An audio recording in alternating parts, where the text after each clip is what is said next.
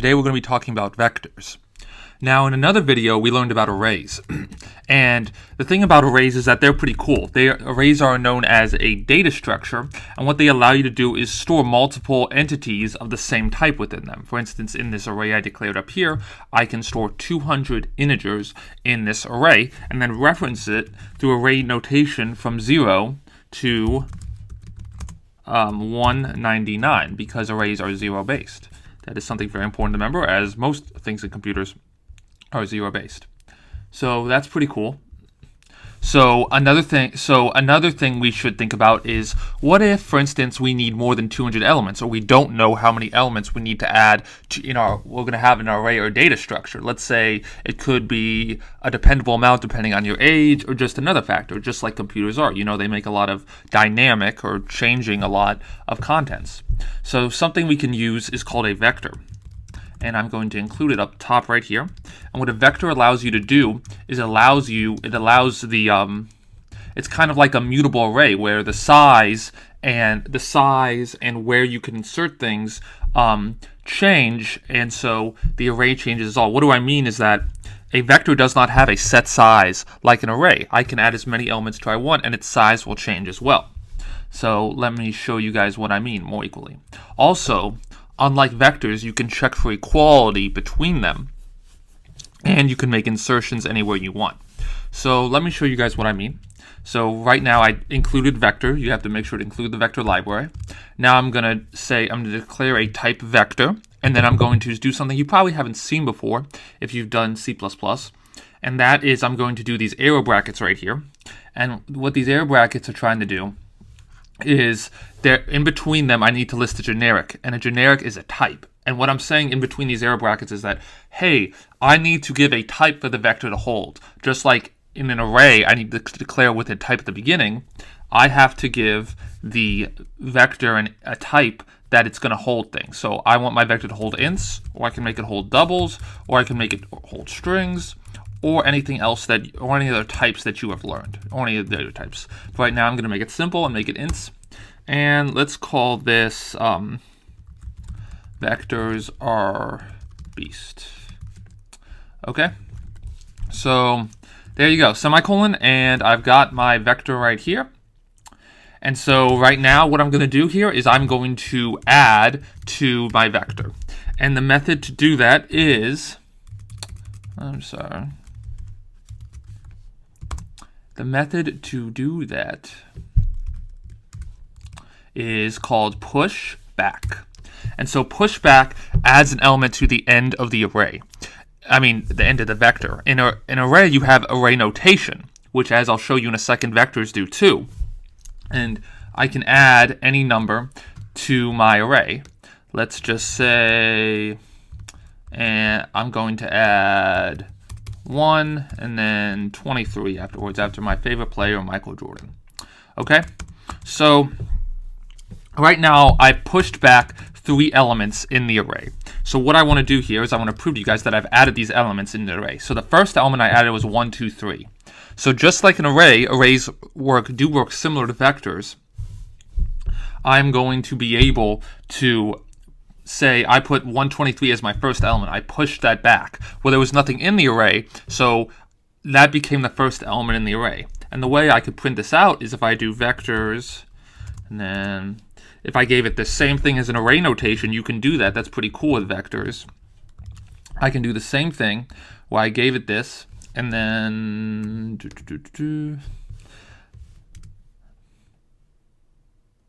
I print out the first position, which should be 123, and as you see, if I scroll up my bar here, I get 123, which is pretty cool. So that's definitely the way. Don't worry about this endl not liking me, and that's pretty cool. So let me just show you guys that indeed all the elements that I have printed out are here.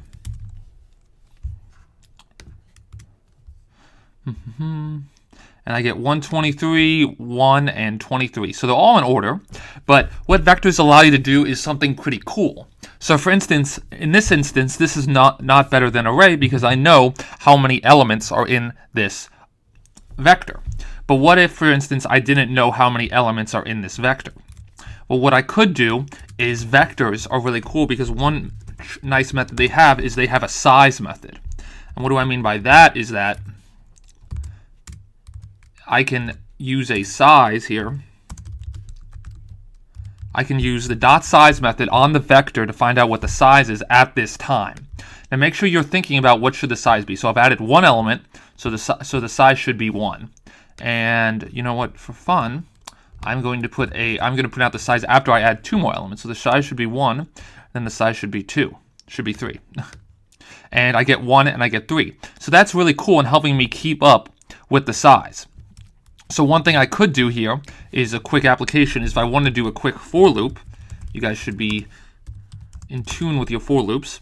I could do an integer, I could make an ini and say I is less than vectors dot size I plus plus, and then what I want to do is I want to see out vectors I, and I'll put an endo. So what I do there is hopefully I print everything out, and as you can see in my printout here, I have 1, 1, 2, and then 3. And the reason because I have that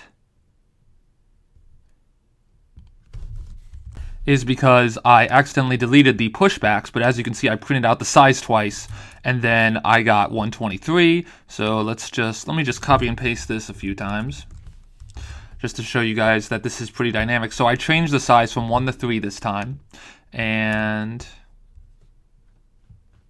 sorry, I get 3, and then I get 1, 2, 3, 1, 2, 3, 1, 2, 3, and I'll change these for you guys just to make it crystal clear that I'm not printing out the element accidentally. And if I print this out, then I get 3, 1, 2, 3, 13, and 23, which are the elements in the order. And as you can see, no matter if I change the size of the array list, my for loop would always print out all those elements. Note, I can use the same array notation to, for instance, change an element. So let's say I do vectors are beast, and then I do 1 equals 5, and then I print this baby out.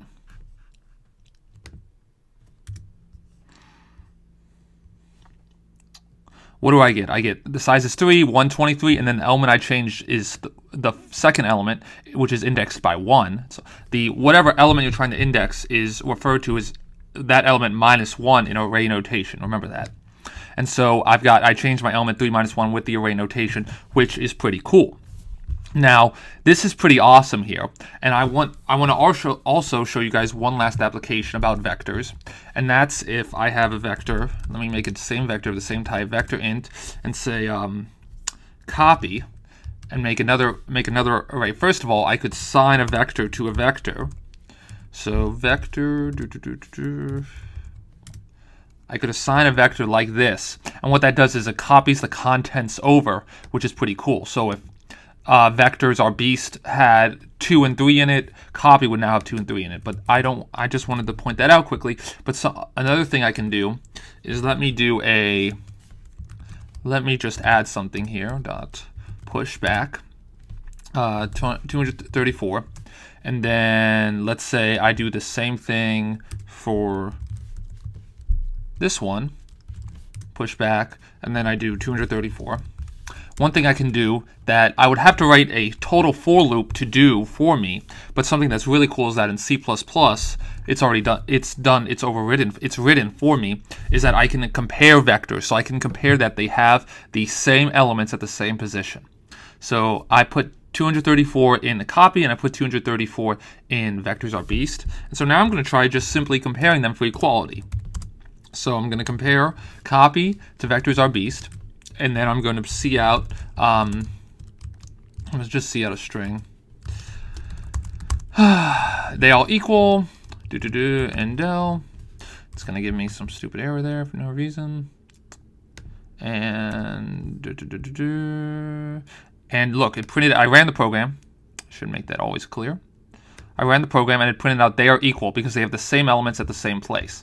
Now, let me just show you guys now that if I add one element, push back 1, and then if I run this, I did not get anything in the printout, which is pretty sad. And then let me do that again. So let's say I do vectors rbs dot push back 1. So I am going to add 1 to the array, but they're going to be in a different order. And we're going to run this program and see what it prints out. So again, it printed out nothing, and that's because the 1 and the 234 are not in the same order. They have to be contained in the array and in the same order. So they have to be the same size and in the same order, which is probably how you want equality to be done in a vector, which is pretty nice. So that's about, so there is one other thing I want to show you guys within a vector, and that is, let's say, so I showed you guys how to insert to the back end of a vector, but what if you wanted to insert into the middle of a vector? Well, I showed you like you could do array notation, but let's say, the array notation changes an element that's already in the vector. So let's say I wanted to, for instance, change an element in the vector, or I wanted to just add an element in the middle. So let me do that. For instance, let me just copy this a few times. It doesn't matter. And then I'll format it. So I have, what do I have? 1, 2, 3, 4. I have 6 elements now. But let's say I want to add an element into the 3rd slot. So I want to do a insert. And the way I do that is I use my insert method. And the way my insert method works is it takes 2 parameters. It takes the elements you want to add, which I'll make 56, and then it takes an iterator, which is something we have not learned yet. So right now, let me set this up. So right now, the iterator it's going to take is where the array begins, which is simply given to me by the vector.begin method. And as you can see, it says make iterator here. This all looks very complicated. So it's making an iterator. And what an iterator is allows me to basically go through all the elements. And that's what this iterator is going to go through. It's going to go through all the elements to find this position, if you can kind of think about it. So I said I was going to put this in the 3rd position. So all you got to do is I'm at the beginning of it. I'm at the beginning of my vector with the .begin method. So all I want to do is I want to add 3. And hopefully, well,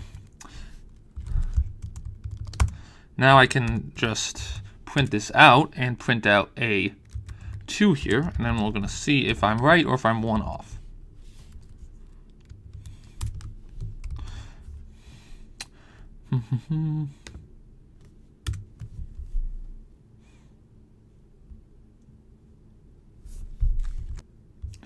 Okay guys, so my mistake, but I was 1 off, and that's because you don't think is that when I run this I get 1, just so you know. So I am 1 off, and let me make this 3, and then try running it again. And I'll explain to you why I was thinking about this wrong in a second. So when I run this, I do get 56. So I made the 3rd element in the array notation and the beginning notation 56. Now what happened is begin returns the 1st element in the array. So begin is the 0th position. So if I'm at kind of the 1st index or the 0th position of my vector. So really when I added 3, I was changing the 4th position or 3rd index of my vector. And so I need to think about that. So really I can think of as begin as being, as being a 1 if I want to change the position. And then so if I want to do that, if I wanted to change the 3rd position, the 3rd element, I would do that plus 2, and then that would allow me to change it again into 56, which is pretty cool. So that's a lot of things you can do. You can also do an erase method. I'll quickly show that. And I believe you have to give it a iterator, which allows you to erase the positions, just like I showed you guys. That's how you insert, and so that's how you erase. So I need to give it an iterator, and so what I can do is I can do vectors.insert. .begin.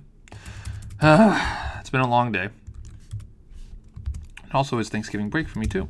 Okay, so there you go. So I have vectors.begin, and that will erase the 1st element, so that will erase the 1 inside my array. And so instead, I'm going to show you guys this by demonstrating that I have just erased this element by printing out the size.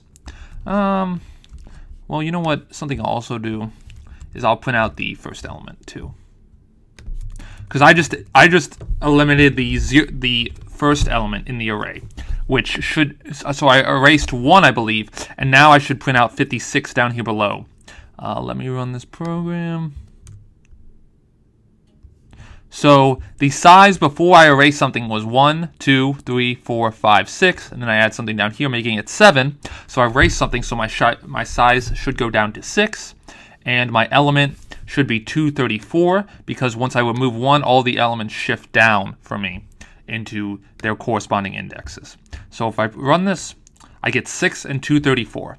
So in this video, we went over comparisons, addings, deletions, how to insert into the middle, and how to iterate over an array, how to use an iterator to insert somewhere, the .begin method. We learned about the .size method and how you can also use array notations with vectors. Well, guys, I hope you enjoyed this video, and I hope you guys have a great day.